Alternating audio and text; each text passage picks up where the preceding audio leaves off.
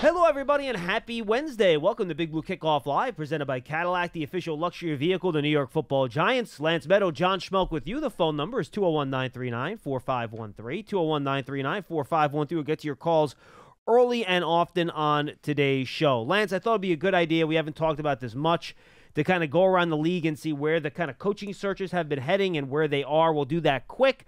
The Giants obviously still trying to find a defensive coordinator and special teams coordinator. The Giants have not been announcing any of those interviews, but we can talk about a lot of teams. In addition to the head coaches, there's a lot of coordinator spots available too around the league. So we'll talk about that. And then since I am getting on a plane tomorrow morning, we'll do a little preview of the Senior Bowl and Shrine Game as well as we head into next week in college all-star season. And then we start getting into the draft process as well. Lance, how are you, sir? I'm doing very well. And it is a busy time in the National Football League, as you mentioned. Also, Joe Barry was let go by the Green Bay Packers, their defensive coordinator. We had been talking about that earlier in the week. So that's another team that did not have a head coaching change that is now going to be looking for a defensive coordinator. The Eagles are in the same boat as they parted ways with Matt Patricia and Sean Desai. So it's not just the 8 teams that are searching for head coaches or have already. It's now a few more in addition to that. And Eagles in line for a new offensive coordinator as well, according to Tom Pelissero. The Jaguars are looking for a defensive coordinator.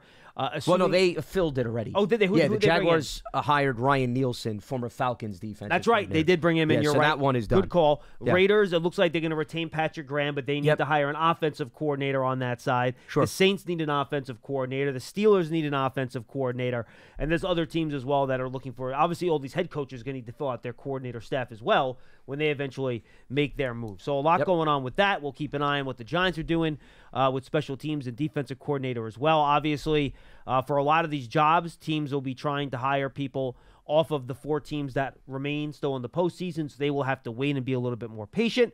But there are some decisions that have been made. The Titans hired Brian Callahan, who's the son of longtime offensive line coach Bill Callahan, to be their head coach rather, and he's going to call the plays there as well, which is ironic because he did not call the plays when he was in Cincinnati. So he's going to be taking on two brand new jobs at the same time, which you wonder, that's a lot for one person to start doing both for the first time. We'll see. I'm curious to see how that's going to work out. I mean, that may be his plan right now. He may change that depending on how the offseason plays out. Yeah, I wouldn't be surprised if you would want to try to. It's hard enough to be the head coach for the first year. To be a first-time play caller on top of that, that's asking a lot. So we'll see how that goes for him. New England Patriots, Jared Mayo, obviously, it was written into his contract. He would be the successor to Bill Belichick, so he's the new head coach in New England. They're trying to fill out their staffs there as well up in New England. The Raiders, they retain Antonio Pierce, former Giant. Again, it looks like Patrick Graham is going to stay there as defensive coordinator. They announced there was a report that they're going to interview Mike Sullivan, former Giants, quarterbacks coach and offensive coordinator as well for their offensive coordinator position. But there are 5 spots, Lance, that are still remaining with open head coaching positions. You have the Panthers. It's been long rumored that Ben Johnson is the favorite for that spot, the Lions offensive coordinator, but they've done a lot of interviews as well. Well, Dave Canales just got his second interview, the Bucs offensive coordinator. Who did a really nice job with Baker Mayfield this year. Then you have the Falcons, who they've done a couple interviews with Bill Belichick. I believe they've done Jim Harbaugh twice as well.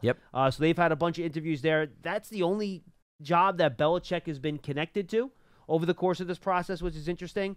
The Harbaugh report was that I believe they're within striking distance. Is that for what the report Chargers, was for the Los Angeles Chargers?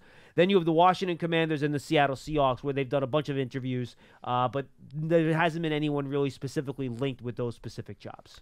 Well, and with the Commanders, you have the general manager in place in Adam Peters, who they brought over from the Niners. The Raiders just hired Tom Telesco, former Chargers general manager, because there's a number of these teams that also were looking for head coaches and general managers. And the Panthers promoted Dan Morgan from within to be their GM. Yeah, so as soon as some of these teams solidify their general manager spots, you figure that makes it a little bit easier for them to then make a hire for a head coach. Fact, Lance, how many GMs? The Falcons have their GM. They retain theirs, right? The Chargers still have to hire their GM, because that would be probably be connected to Harbaugh. Washington has their GM. Seattle, obviously, John Schneider's still there, so he's still their GM. So I think that might be the only spot that needs a GM left, no?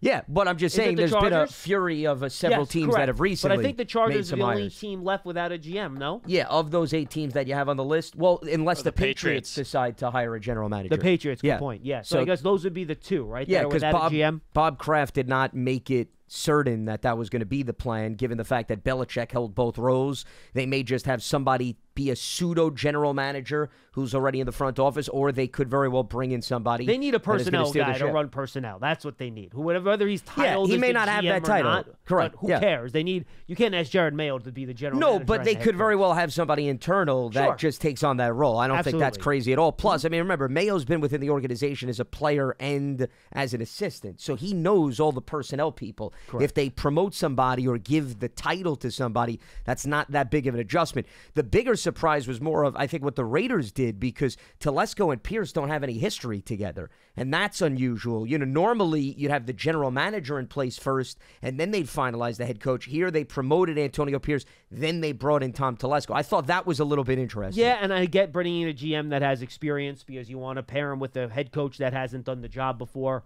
But Tom Telesco also, you know, he had two really good quarterbacks in L.A. with Phillip Rivers and now Justin Herbert. Never exactly put together a championship caliber team either. But had a really good draft class year in and year out, though. If you go back and you look at the history of the talent he brought in, Chargers were not lacking talent. The Chargers were lacking health, durability, and efficiency on special teams. That was the Chargers' biggest issue. I mean, he brought in Keenan Allen. He brought in Justin Herbert. He brought in Rashawn Slater. He brought in several guys on defense, including Derwin James. I mean, there's at least one player per year that turned out to be a big part of that core. True. For Telesco. I will say this, though. Quentin Johnston, not a great rookie. Well, that was the most recent class. I'm just going through the classes. Zion Johnson has not played particularly well as a first-round guard. You're right, Rashawn Slater the year before is very good. Justin Herbert. Then Kenneth Murray as a first-round pick. He got benched by them. Linebacker. That did not work out.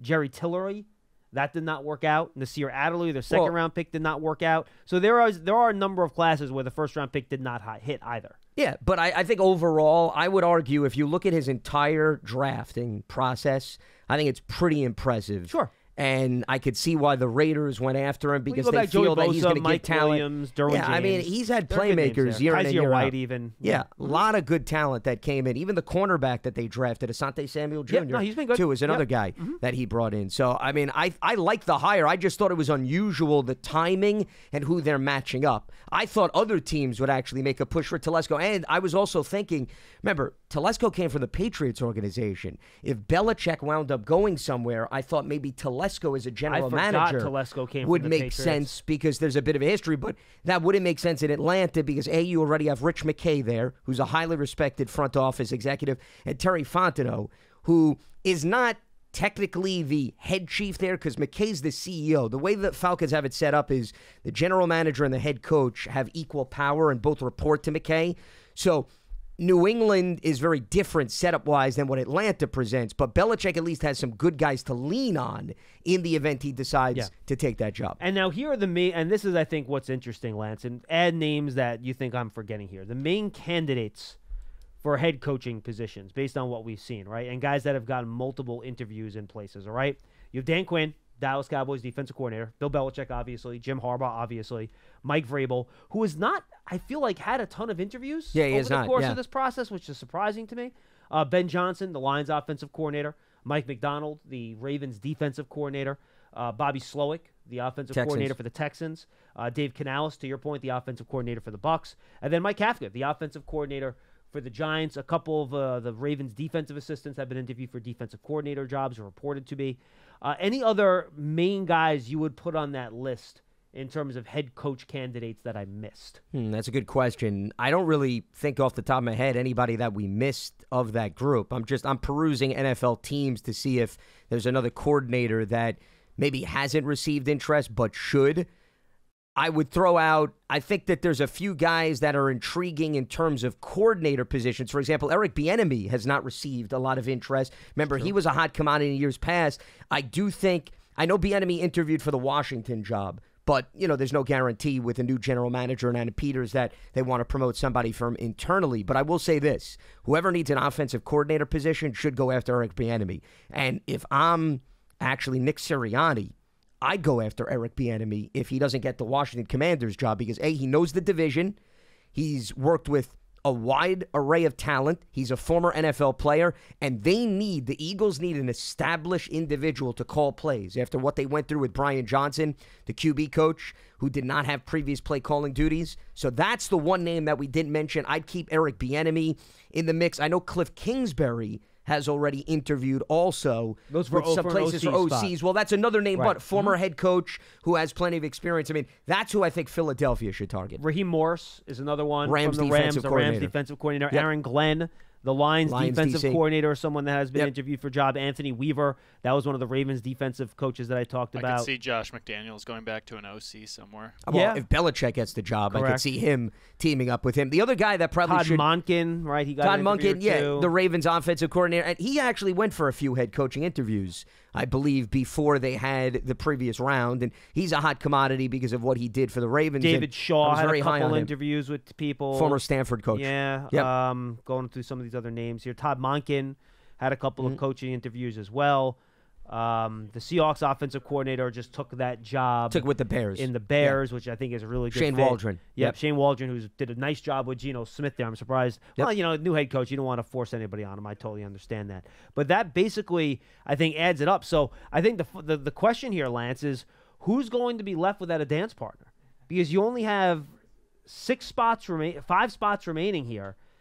Dan Quinn, Belichick, Harbaugh, Ben Johnson, Vrabel, Mike McDonald. Those are the guys, and Raheem Morris. Those are the guys that I would consider like the guys that are ready, right? Bobby Slowick's got a lot of interviews. He's only been calling plays for a year. I think that's a little fast for him, right? See, even for like Dave Canales, he's kind of like new on the scene, right? I think that'll be a big jump for him and, to get a head coaching job right away. Mike Kafka could be in that list as well.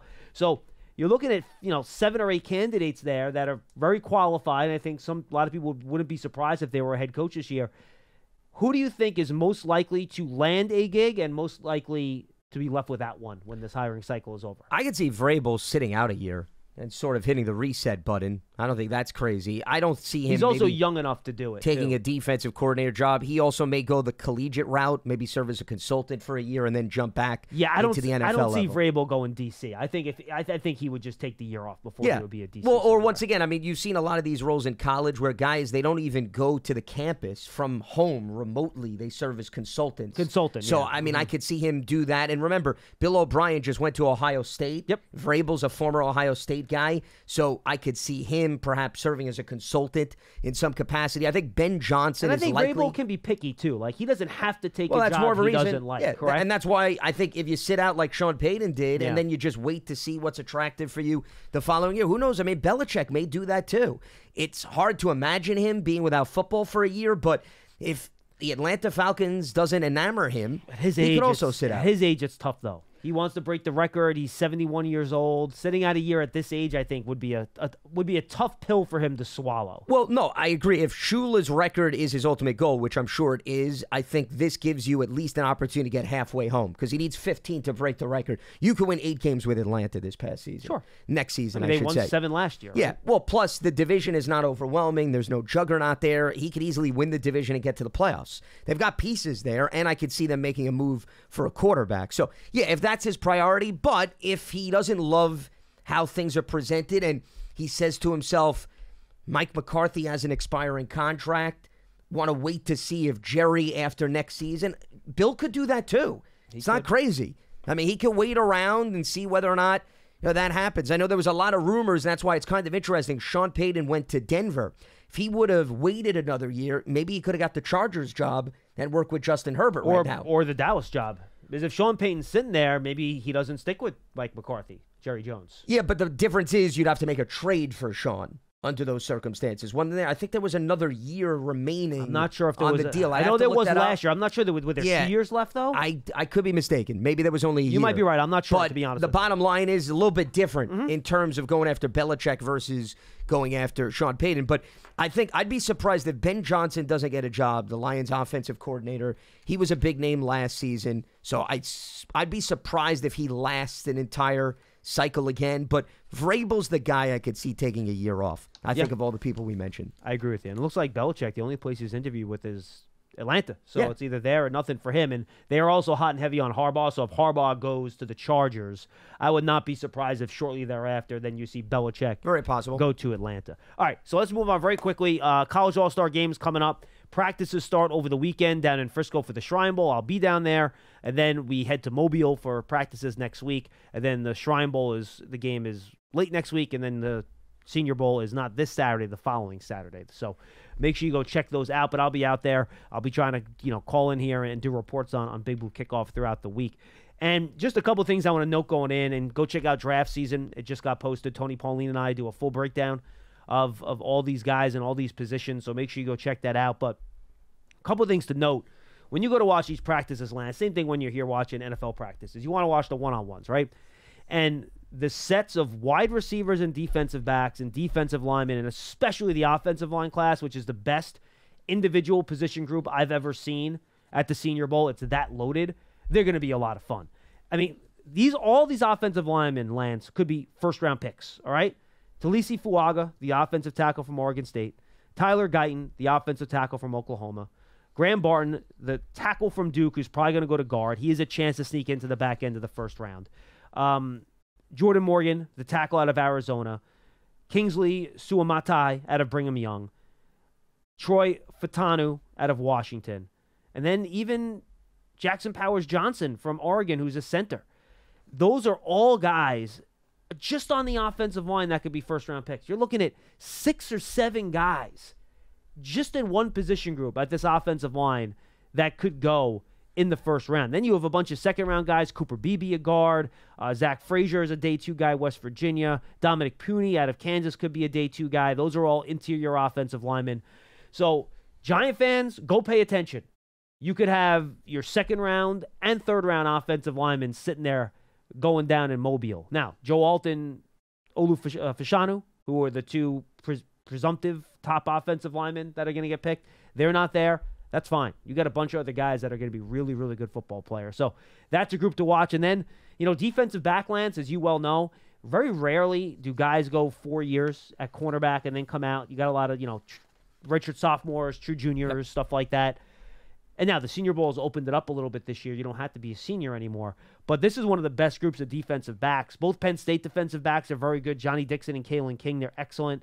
Local flavor, Max Melton out of Rutgers, who's a nice player. He'll be there. Ennis Rackstraw out of Missouri. He could be a first-round pick. Quinion Mitchell out of Toledo. He's going to be a first-round pick. So you have a lot of really good defensive backs. And then Ladd McConkey out of Georgia is a really good receiver. He's going to be there. Xavier Legette out of South Carolina is 6'5", and he's going to run sub 4.45. He's that fast. So that's a guy that's going to be there. And then the guy that Drake May was throwing to all year, Devontae Walker, is going to be there. Roman Wilson, who just won a national championship. So just a lot of good one-on-one opportunities. A couple first-round defensive tackles from Texas and Murphy and Devontae Sweat. So this is as good of a Senior Bowl roster. I didn't even mention the quarterbacks, Michael Penix and Bo Nix. This is as good of a Senior Bowl roster, Lance, as I've ever seen. You're going to have a bunch of first-round picks, and then day 2 is going to be loaded up with these Senior Bowl players. That's going to be a lot of fun. Well, and we see this every season. There's always a few guys that emerge, and it's not because of what they do in the game. It's because of what they do in practice every week. I mean, I'll give you an example. Jaden Reed, who went to the Packers last year, he had a really good Senior Bowl week. Sidney Brown, who went to the Eagles in round 3, he had a good Senior Bowl week. Great point on Jaden Reed, because that year Michigan State's offense was a disaster. So his production wasn't great. Yeah. It had nothing to do with him. They just were a disaster offensively, but then he showed at the Senior Bowl what he could do. Sure, and that's why these one-on-ones are critical even for members of the scouting department and the coaching staff, because you also see good against good. The caliber of the competition that these players are going against is very high. It's not as if they're throwing them in against third and fourth stringers from maybe some of the powerhouse teams. So I think you get a better gauge on a daily basis, considering the reps are consistent, what this player could do. And also, I mean, if you're going to draft a wide receiver, you want to see separation within practice. You're going to draft a cornerback and you're playing a man-to-man defensive set. You want to see that he could stick with his guy. It's no different when you see the battle in the trenches. If the offensive lineman can't hold up on containing the edge rushers, then maybe that's a red flag, regardless of how good of offense he was a part of. Or if he wasn't necessarily a splash player on defense because what they asked him to do within the scheme was not get after the quarterback, but then you see the one-on-ones and he's doing damage, maybe that's more appealing that he could fit right into your schematic. So that's why the practices for the Senior Bowl are so critical. And I think if you ask any members of the coaching staff in the scouting departments, they'll tell you the same thing. I mean, the game is nice, but I don't really think it holds much weight in comparison to what you see in the days prior. No, most of the people are out of there on Thursday night. No, but I mean, some do hang around. For example, a couple do. Gettleman hung around to watch Daniel Jones, if memory serves me correctly, in the actual game. Not that, once again, I think that made the difference, but he did want to see him in a game setting. But most are focused in, obviously, on the day-to-day operation and practice. Yeah, and seeing guys operate at practice, the intensity they practice at, all that sort of stuff is really fun to see. All right, guys, go check out our other podcasts. You have the Giants Huddle podcast. That's brought to you by Citizens. Interviews with analysts and Giants, players, coaches, former Giants, former coaches, you name it. Arjun Menon's up there right now, a PFF analyst. We kind of do a primer on what the Giants' offseason resources are and how it ranks in the league. He has them ranked number 5, fifth most in terms of draft capital and in terms of cap space and the ability to restructure contracts as well. We talk about all that stuff on the Giants Huddle podcast. Go check it out. Giants.com/podcast, your favorite podcast platform, the Giants app. And check out our other podcast, which is now rip-roaring, ready to go. That's draft season. Tony, Pauline, and I do everything NFL draft. Our last episode just went up now.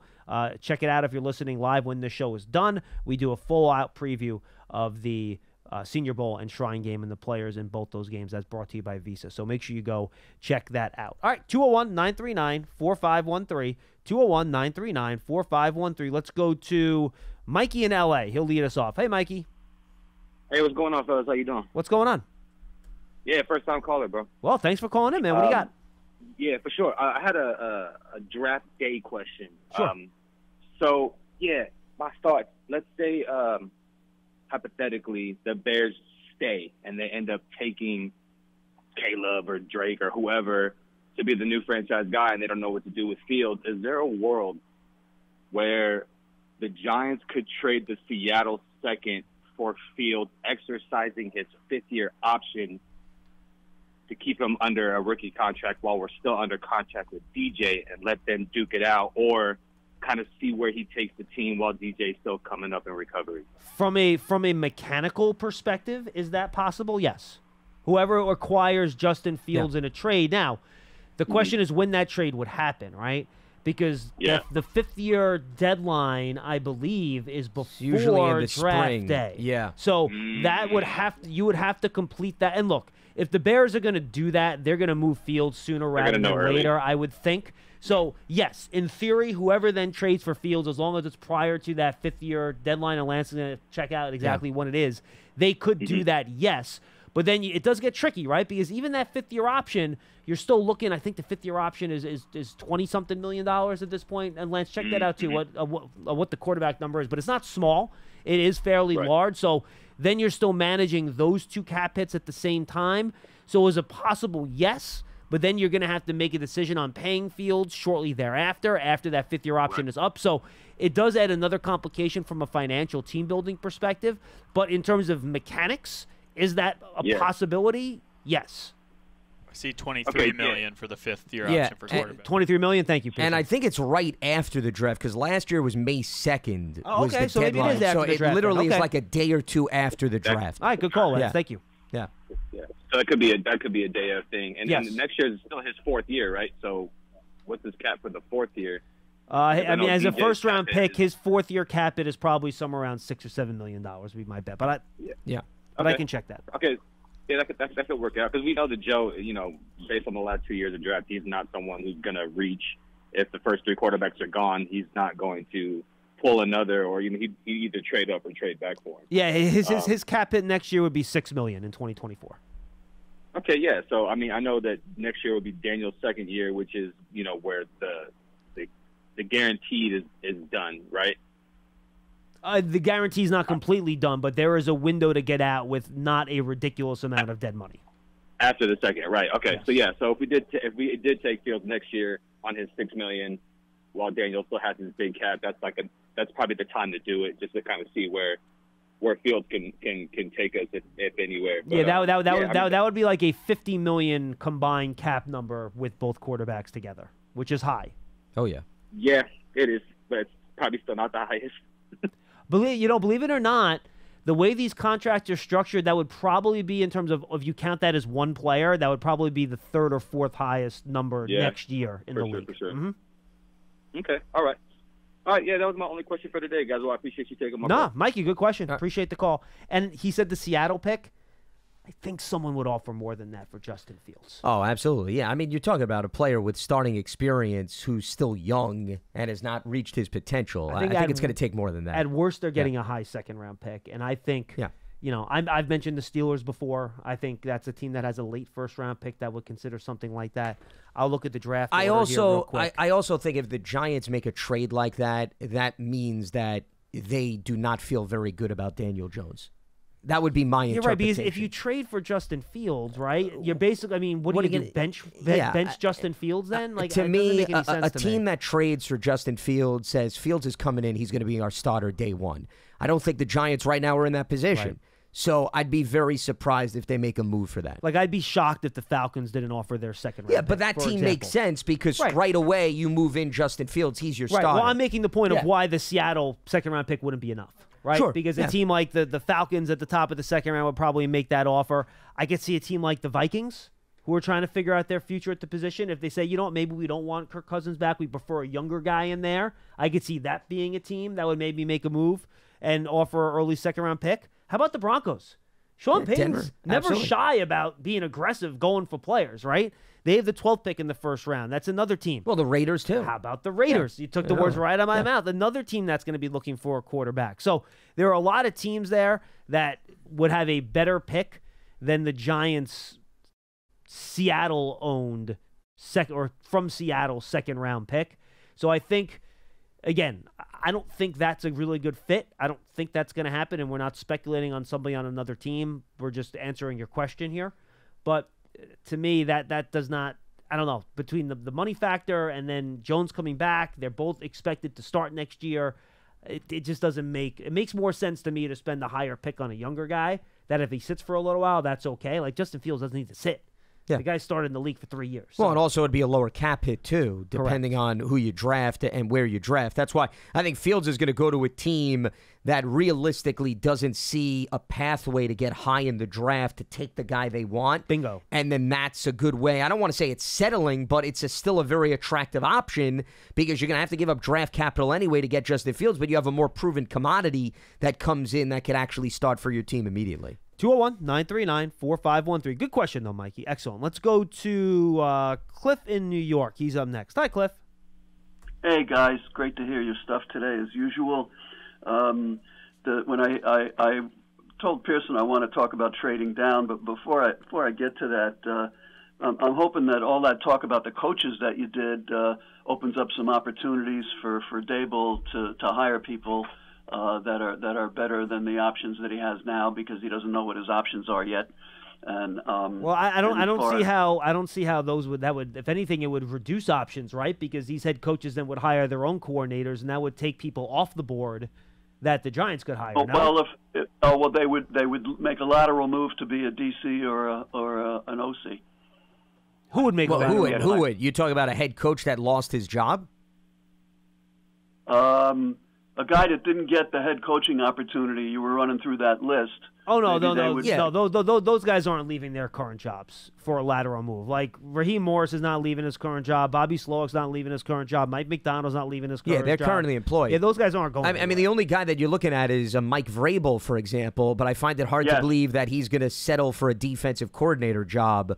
Okay. He's probably best just sitting out for a season, or once again going the college route. As far as the other head coaches that lost their jobs, I mean, Ron Rivera, I know Rivera has come out and says he wants to get back into coaching. Maybe Rivera is the exception. I could see Rivera. He's in an interview with Philly, right, for their DC job? Well, which makes sense for Sirianni. Right. So, I mean, it's possible. But then again, I mean, we haven't heard any rumors about the Giants bringing him in for an interview. But Rivera's the type of guy, I could see him taking a DC job, who was a previous head coach, and maybe moving laterally, as you pointed out. I don't think a lot of the other guys, though, Cliff, are going to make such a move.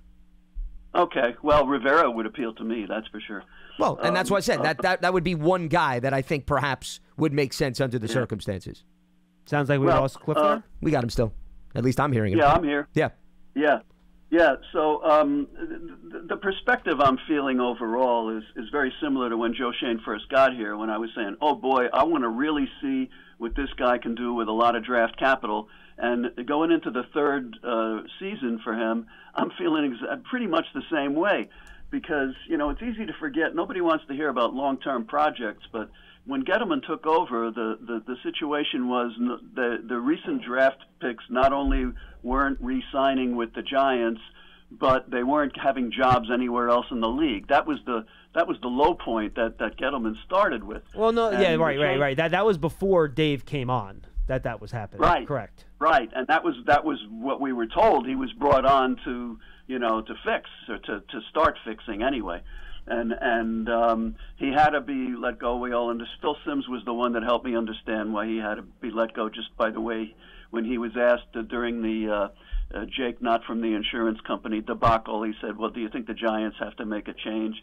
And Phil said, oh, they have to. The way he said it, it was like people knew that some progress had been made, but the train wreck was so severe. So anyway, in comes Joe Schoen, and I'm very pumped, and I'm trying to get a handle on. And I hear from you, John, that you don't think this is a one-year project for Joe or 2 years, and you said 3 years for what? No. Len said 3 years, not me. Len said 3 years yesterday. No, I mean not yesterday. I mean all along you were telling how much of what the length of the project was for Joe Schoen. Oh, you mean when he arrived? Yes, yeah. I mean, I termed it at least a 3-year deal for sure. Right. So what I'm hoping for is that this year is maybe a turning point in the roster, because it looks like you can't. There were some impact players, and I wanted to ask Lance about the definition of the impact players from the draft, which are not first-round picks. That starts in round 3, Lance. Well, I mean, it depends on who you're going after. I mean, you can find impactful guys in second and third round.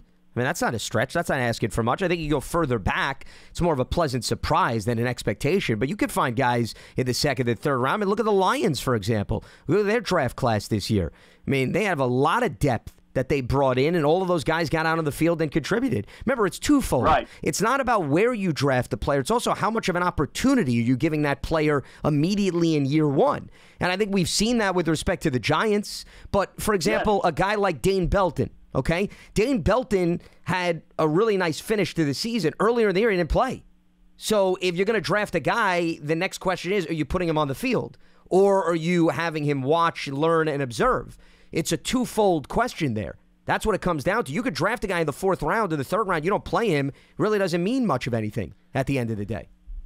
Well, if you're developing him, if you're smart, I got pumped for Joe Schoen being a judge of talent, and with his scouting background and everything, and he had some experience with developing players, or at least watching it in various stops in his career, and I'm hoping that he really knows how to do that. So for impact player for me from second through, I mean, I consider Slayton in a 5 has had some level of an impact. Sure. I mean. These guys don't have to impact immediately for me to be an impact player, Well, but if you want to, but Cliff, if you want to make the jump that you're talking about, thank you, Cliff. Appreciate the call. I don't think then you can wait 3 or 4 years down the line for them to make that level of an impact. I think the whole point is you draft them within 2 years, you see something out of them. I mean, for example, Wan'Dale Robinson, who was a 2nd-round pick in 2022, unfortunately he got hurt, tore his ACL his rookie year. But this year, at least the second half of the season, I think we saw an impact out of him, and he's a guy to watch. Hopefully he can stay on the field for a full year in 2024. But no one says draft a guy in the 3rd round and then wait 2 to 3 years later to actually see him start to scratch the surface. I think you want a far more immediate impact than that, especially if you're the Giants and where you are positioned with respect to the rest of the NFL landscape. Hey, Giant fans, take your fandom to the next level with a Giant season ticket membership. Stay connected to the club all year round, not just on game days. Memberships are now available for the 2024 season. To learn more about all the exclusive member benefits, visit giants.com/tickets. Limited inventory is available. Scott, New Mexico is up next, then Leroy and Charleston's up after that. Scott, what's going on? Hey, guys. How you doing today? What's up, Scott? All right. I was kind of depressed after listening to yesterday's broadcast. Len said we have a mess so far as the lineup, and Hugo said Saquon Barkley wasn't worth the money we were going to pay him. I respect both of those guys, but I don't think the team's that big a mess, and I don't know who you're going to replace Saquon Barkley with. Before I get to my main points, I wanted to ask you both a question about Mike Kafka. Do you think he'll return to the Giants? I know you don't have a crystal ball, but based on all the openings there are, do you think Mike Kafka will be coming back?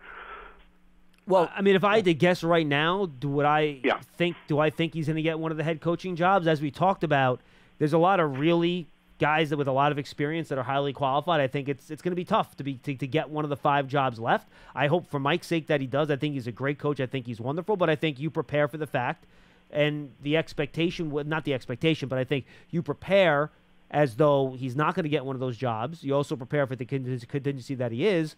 And if he doesn't get one of those jobs, I know there's been, whispers and rumors out there. I don't know anything that any of that's true. I would assume that if he doesn't get one of those head coaching jobs, that he's going to be back.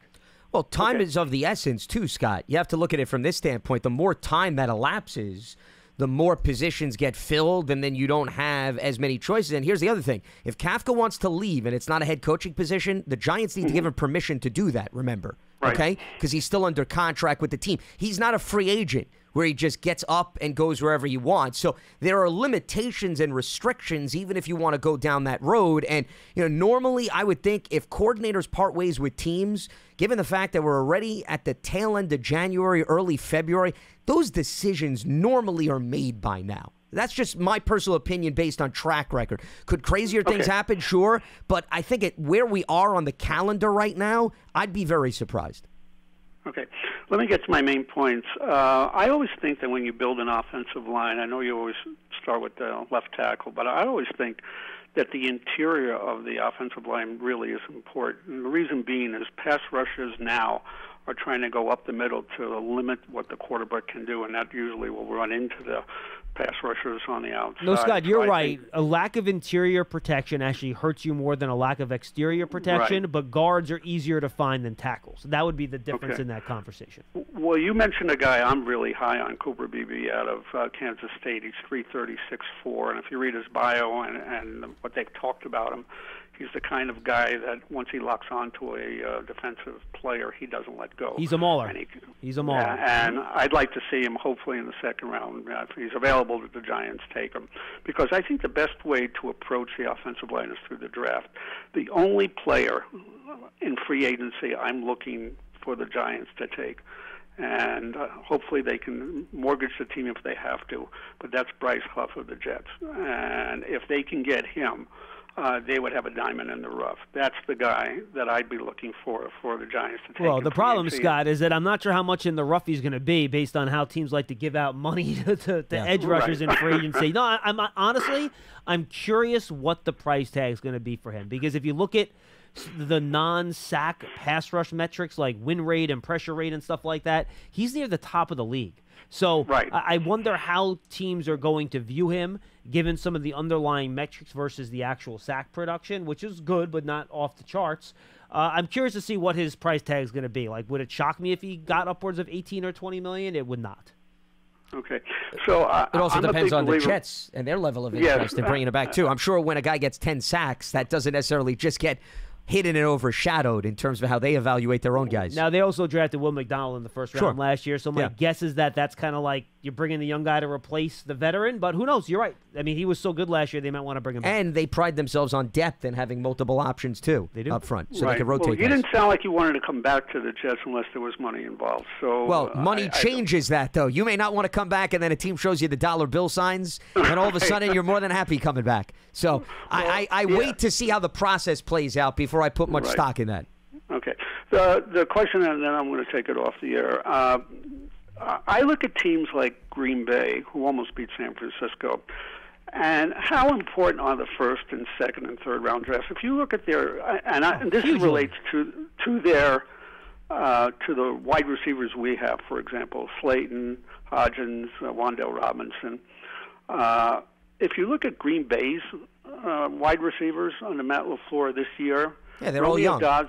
Romeo Dobbs drafted 4th round. Botavian Wicks, 5th round. The 2 tight ends, Kraft and Musgrave, 3rd and 2nd round, respectively. So it can be done. Now, Jaden Reed was just the dud. Don't leave out Jaden Reed just because you don't like when he was drafted. Right. He was a 2nd-round pick, and Christian Watson was a 2nd-round pick. Christian Watson was a 2nd-round draft. So just to add that up, in that wide receiver room, you have 3 2nd-round picks, 2 wide receivers and a tight end, and 2 3rd-round picks, and a 4th-round pick. So that is a lot of draft capital put into those 2 rooms. But they're all effective is really the key. And what I'm worried about is talent evaluation, how we do it. My biggest thing, John Michael Schmitz was my original question to Pearson. I was wondering when I was looking at, for example, Tyler Linderbaum, who I know you guys weren't that enthusiastic about. He's now an all-pro center. He's not allowed to sack. Whoa. No, we would like Tyler Linderbaum. We didn't like him as a top 10 pick, all right, because he was a center. Right. But picking him in the mid to end of the 1st round was an excellent pick, and I praised the Ravens profusely for that selection, but you don't pick centers in the top 10. Right. So what I'm wondering is, with the Giant line, John Michael Schmitz, I think, has a lot of talent, but he allowed 5 sacks, was 5th most in the NFL, and 30 pressures. I think he'll grow and get better. But the 2 guards that they need to get, I think they need to get through the draft and not through free agency. Why is that? Why? Why do you say that? Because to me, 2 reasons. the guy, Scott, just real quick, because my theory in free agency is that you target the critical, non-premium positions in free agency because they're not going to cost you an arm and a leg, right? You know, it's impossible to find a great wide receiver or pass rusher in free agency because either they never become available or because they're too expensive. But positions like linebacker, safety, guard, center, those are the positions you can target in free agency because you're not going to break the bank, and you could still get a guy that is like for example, look what the Seahawks got in Julian Love last year. Right. Well, I mean, look at the Giants with David Boss. Bobby Okereke. Yeah, I mean, even Kevin Zeitler, who was a solid guy, and look at what he's doing in Baltimore right now. So if you look at the way Joe Shane's been drafting, he's retained most of his draft picks in both years that he's made, made the picks. I think 12 in last year's, out of 14 plays were retained. So the way he's doing it through the draft, I think, is the right way. Well, I mean, Scott, keep in mind, too, he hasn't exactly had a chance. None of his draft picks have become free agents yet. Well, I think he's talking about but you're talking about the guys that are drafted make the team, right? Is that what you're referring to, Scott? Correct. Well, but also keep in mind what he inherited. He inherited, a roster with a lot of question marks. In all likelihood, you're going to keep the guys you bring in because there's not a lot to choose from. As the years go by, that philosophy could very well change. And one of the things, Scott, that I wanted to point out, your point is well taken about the Packers, but if you truly want to go to why they competed with San Francisco, it was the play of the offensive line and Aaron Jones running the football. And if you go back, it was Jordan Love is a big part of that too. But Love threw for less than 200 yards. It wasn't a pass-happy game. They were moving the ball on the ground in those early drives, that got up and down the field. Yeah, but look what Jordan Love did against Dallas the week before. No, but what I'm saying, but he specifically said San Francisco. I got you. Okay, so I'm focusing on that playoff game. They were not airing it out over the Niners defense. They were winning up front, and they were running the ball. That's true. That's why they competed with the Niners. Anyways, I'll let you guys go, but my whole point is I think the draft, to me, is the way to go to try to get the players. And as you said, John, there's a plethora of offensive linemen that will be available that the Giants can develop. Scott, look, and thanks for the call. I appreciate it. Yes, you can't bring in 2 guards via free agency. That's probably not going to be what you do. I think you sign one and you draft one. Maybe you draft 2. Maybe you draft one early, you draft one late, guy you develop later on, and then you still have, McKeithen and Azudu in house. You hope maybe one of those guys can emerge in their 3rd year. But, yeah, I think you address it that way, but you can't address every position via the draft. You ain't got enough picks. Well, that's why you got to balance it between both. I mean, look, and we talked about this, Howard, yesterday, and then Leroy will get to you next. Stop me where I'm wrong, Lance. Needs for this team. The depth at wide receiver is good, but you still don't have that 1A guy that teams have the game plan against. Correct? Yeah, I think that's very fair. Tight end, you got a full room. Bellinger and Waller, you want to come back with those 2 guys as your tight ends, I think you're fine. Okay? Yeah. Offensive line, we talked about the issues at guard. Okay? Those are 2 big needs. All right? Running back, you don't know what the need is going to be with Saquon Barkley. He could be here. He might not be here. If he's not here, you're going to have to add somebody at running back. It's not going to be just Eric Gray, here's the job, and Matt Breida. No, you should know that going into the draft. What that situation but my point is that it could be a need. depending on what absolutely. happens with Saquon Barkley, right? So there's offense for you. Now go to defense. With Azeez Ojulari's injury history, Jihad Ward's a free agent. Don't you need an edge rusher at some point, whether in free agency or in the draft, to add to that room? Well, also, Ojulari's going into the final year of his contract, too. So that's more of a reason why. All those things together, 1,000%. I'm with you. That's a need. If Adoree Jackson comes back, who's your starting quarterback exactly across from Deonte Banks? I mean, Nick McLeod did a nice job. I don't know if you want to go into camp with him as your starter. At least you want competition at that spot. So corner could very well be a need. I think you're set at inside linebacker. Who's your 3-technique defensive tackle? You have a run stuffer in Nacho. Yep. Dexter's Dexter, monster nose tackle. A'Shawn Robinson's a free agent, but he's not a 3-technique pass rusher either. So you need a 3-technique pass rusher. That's another need. Then you go to safety. If Xavier McKinney's not back, who's your second starting safety? Dane Belton can slide in there, but I think that's his position where if Dane Belton wins the job, great, but I think you want some competition there, right? Well, I think there's room to maybe add a veteran free agent, I would think. That's I think fine. you give Belton the job, you have him and Pinnock play, and then you bring in an established guy to support both of them. My point here is I think that could be a solution. I'd stop counting. But I think that's, 7 different spots where there's, legitimate big-time need? Well, guess what? You're not finding 7 players that can fill those needs in the draft. You're just don't have enough high picks to do that. So it has to be a combination of free agency and the draft, and you prioritize which spots that you want to fill with what. And again, my strategy, Lance, and you didn't have a chance to comment on this, is in free agency, it's better to go after, or you almost have to go after, the non-premium spots because the really good players at the premium spots, A, usually never become available to begin with, or B, if they do, are astronomically expensive. So it makes more sense to go after those non-premium positions, safety, even running back to a certain extent, right? Yeah. Linebacker, the Giants don't have a specific need there, but guard, safety, those are the spots where maybe in free agency you can attack those positions a little bit, not break the bank, bring in a few quality players for a little less money that can start for you and be starting caliber, while those premium spots, corner, wide receiver, offensive tackle, pass rusher, those are the guys you want to attack in the draft and try to get them on those rookie contracts where they become very, very valuable to you, like the Giants did with Kayvon Thibodeau, like they did with Andrew Thomas, like they're trying to do with Evan Neal. Deonte Banks as well. Yeah. Exactly. Yeah, I mean, to me, that's the logical move. The skill set positions where you want to get your playmakers, if you could find them in the draft and then you could develop them, at least you'll have them on the books for a few years where they're not putting a great deal of stress on your salary cap. I'd also throw in interior defensive linemen. You could probably go through free agency, too, if you wanted. I don't think that's going to necessarily break the piggy bank, depending on, of course, what that player does in the track record. For example, like Justin Matabikwe, who is a 3-technique defensive tackle, that dude's going to make $20 million. Well, he's also coming from a really good defense, too, which is going to help his cause. Maybe if you go after somebody from a defense that doesn't necessarily have the reputation as he does, you don't necessarily have to spend as much. But interior offensive line, interior defensive line, safety, running back, all of those, to me, are positions you could target in free agency. Agreed. Where you can then leave the draft capital going towards players who could very well be more impactful, but it makes more sense to balance your books that way.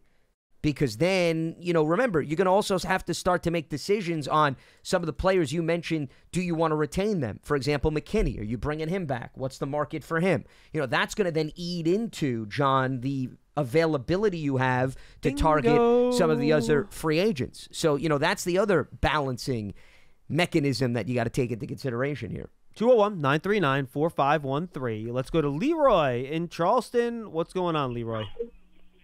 Hey, how you guys doing? We're good, and Leroy, you owe me one. I almost did my Leroy Jenkins chant, but I decided not to. Well, listen, I got a couple of things I like to ask, man. It's like, as I was listening, talking about Joe Shane, I'd like to see Shane get at least 2 more years beyond this. I mean, if you remember, Shane had to come in and get that cap in order. Leroy, I would be shocked, just real quick, I would be blown away shocked if the Giants moved on from their general manager after just 3 years. That would be, that would be shocking to me. That would be shocking. Okay, yeah, I wanted to get that out the way, man. 'Cause I would be disappointed if they did that too. Now the other thing is, Jerome Henderson. Where's he at? Isn't he the linebackers coach? No, he's the secondary coach. Yeah, defensive back coach, Yeah. and he is still on the staff. He's still on the contract, and he interviewed for the, according to reports, he interviewed for the Giants' defensive coordinator spot. Okay, that's what I was going to ask. I mean, I would love to see them just move him up. He knows the players, and I feel like, a guy like that, he has probably some good ideas, things he'd like to do with that defense already. I love Rome. Why bring in? I would be thrilled if Jerome Henderson got the job. I think he's a great coach. Okay, good, man. Because everything I heard about him has been positive. Yeah, well, I mean, he's responsible for developing a lot of the young players at that position.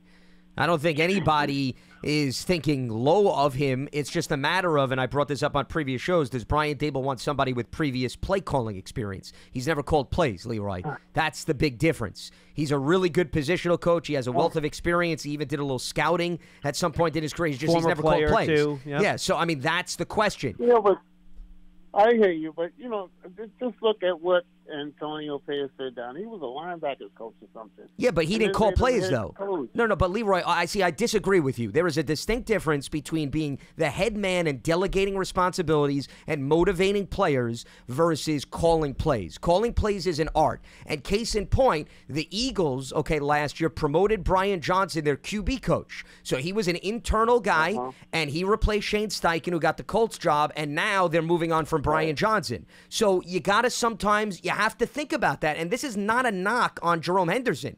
I'm with John. I think he's a valuable component on the staff, and you hope guys like that eventually get opportunities. I'm a big proponent of continuity, but I think sometimes you also need to say, just because you're maintaining continuity, can they now handle calling the plays, which once again is a different dynamic during the course of a game. And also leading a staff, right? You have to then delegate and lead a staff, Yeah. which is something he hasn't done either. So that's something the Giants will have to decide, Leroy, whether or not he's capable of doing that.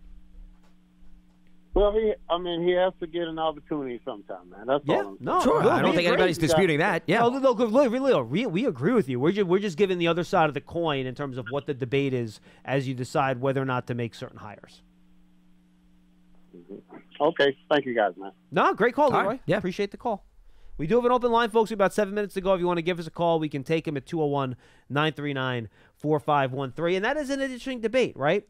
And, the other thing that's interesting, too, that I take a look at as we do all this, we always praise coaches, and I'm one of the first people to do it, to go hire people outside of your tree, right? You don't want to just hire your friends. You want to get a varied staff.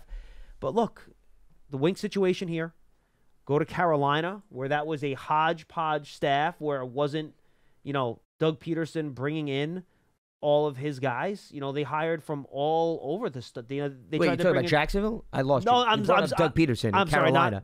not the Frank Reich. Frank Reich in Carolina. Okay, Sorry, that's why. Wrong. I lost you there. Wrong. Former Philadelphia Eagles offensive coach. So Frank Reich, they did the All-Star coaching thing down there in Carolina, right? It wasn't a bunch of Frank Reich guys. They hired. McCown came from there. The guy who ended up becoming the play caller came from a different spot. The defensive coordinator, I believe, was held over from the prior coaching staff, Evero, right? And Well, no, Evero came from a different place. well, that's what I'm saying. Evero came, again, he wasn't related to Reich, right? No, okay, So- you're talking about previous experience Yes. working with Correct. Frank Reich. Yeah, And that got whole you. thing and all the sniping coming into that building.